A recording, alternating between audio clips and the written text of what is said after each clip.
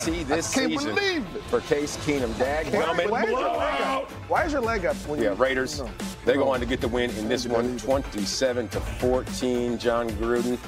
Well, apparently, big-time wins on Monday Night Football. Not too hard to find because 27-14, and that moves the Oakland Raiders to 4-11 on the season. Derek Carr went out there and looked to be efficient. 19-26, 167 yards. But Doug Martin, he was the real story in this one. 21 rushes, 107 yards, and that house call. Hasn't had a game where he's eclipsed the 100-yard mark since Week 11, 2015. That's when he ran for 235 yards. I know when you see I know who that was against, too. Who was it against? The Eagles. Okay, all right. That was MJD dropping knowledge like that. Just like that. Who needs research? Yeah, exactly. Eric Lemus, you're off for the rest of the night. 235 yards, though, from Doug Martin. The last time he cracked that 100-yard mark.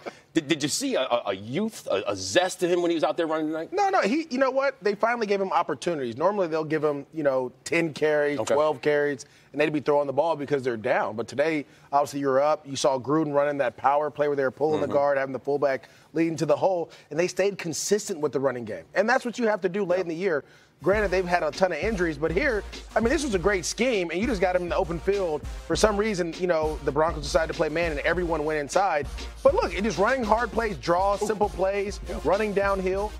When you do that, those things, good things tend to happen. Here, the fullback doesn't even know who to block. Somebody. He's just running, but hit somebody. But still, Doug, they had great scheme plays, and then other plays. Here goes the power play, downhill. Let's get missing. And when you run like that, good things happen. Yeah, more times than not, you give it back. The volume amount of carries, 21. Like you said, good things will happen, and they did for Mr. Gruden and those Oakland Raiders. But, Reggie, what about the receiving game? Because I'm taking a look right here. Jordy Nelson, 7 receptions, 75 yards. Not exactly what you expect out of a top-flight receiver, but top-flight numbers for this Oakland Raiders team. You know what? At this point in time, we just want good play.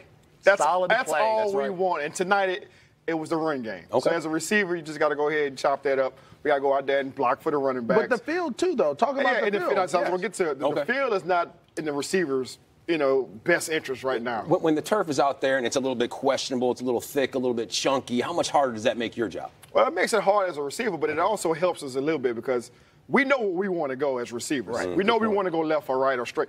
The DBs, they're the ones that's going to struggle. Okay. But with that being said, you still got to have the right technique because if you don't, you'll fall and slip. And we saw a lot of guys fall and slip. A lot of that. So this is one of them games where you in the huddle and you sit up there looking at the O-line like, hey, let's block up front so we can run the ball. Let's run the ball because we don't want this game. And not only that, the ball is wet.